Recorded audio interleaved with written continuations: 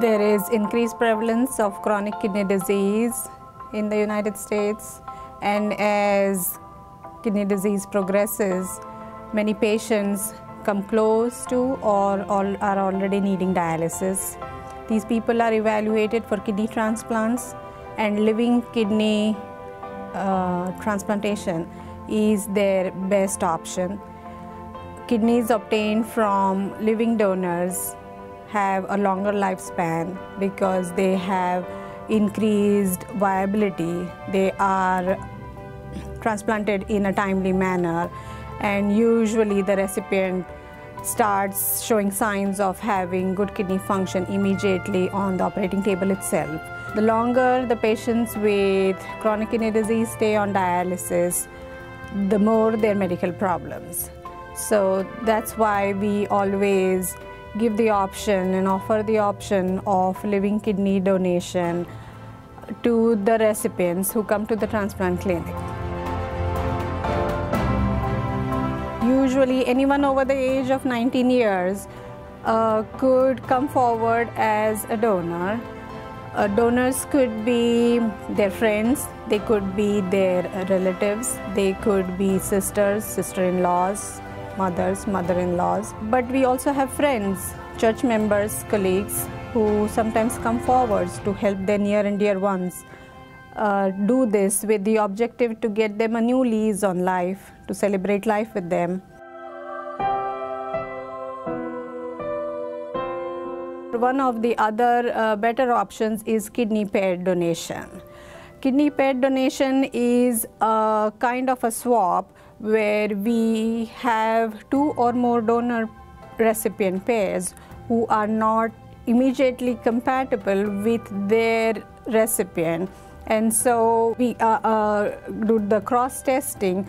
And if we find that recipient one is compatible with the other donor from the other pair, then there is a swap, or what's called an exchange process can take place. The kidney pair donation program doesn't have to be done only between two pairs. There could be more than a couple of pairs, and in fact in some places around the country, and we have also participated in some of these, chains are formed as we have more than one pair doing the exchanges. We can have really long chains, and it doesn't have to be restricted to a couple of pairs. It could be anywhere up to 8 pairs or more.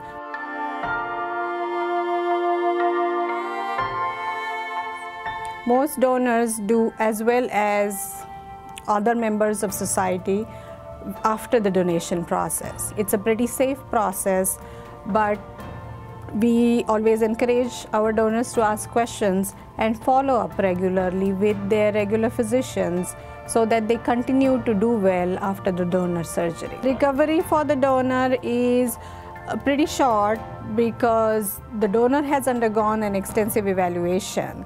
This extensive evaluation has shown us that the donor is healthy enough to go ahead and do this surgery. And so most of the times the donor recovery time is pretty short.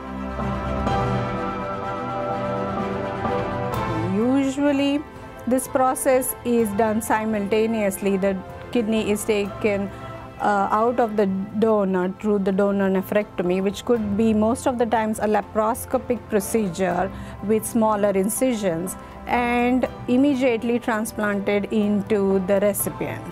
So this maintains the viability of the kidney, that is, it does not stay out of the body for too long. So it starts functioning almost immediately as soon as it is transplanted into the recipient, which is one reason that the viability is maintained. That's why it tends to last longer.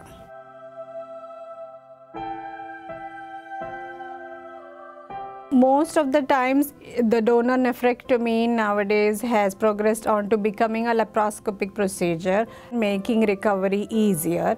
Whereas in the recipient, most of the times it's an open procedure because they have had chronic kidney disease for the past so many years that has made them lose their kidney function. They have some other medical complications. So that's why most of the times with the recipient, it's likely to be an open procedure.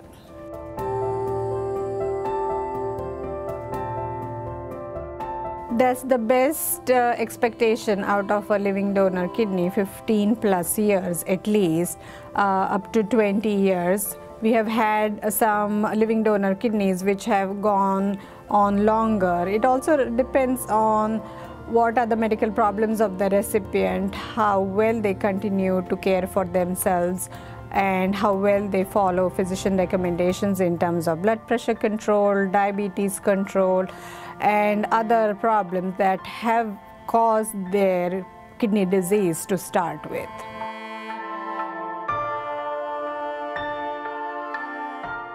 We have been doing living donor kidney transplants since 1970, and we have done so far more than 900 kidney transplants. So we have the experience to make this happen for you. Though we have the cold temperatures in the winter, I think that makes up with the warmth that the Nebraskans have to offer. And so come to Omaha, come to the Nebraska Medical Center. We will help you out.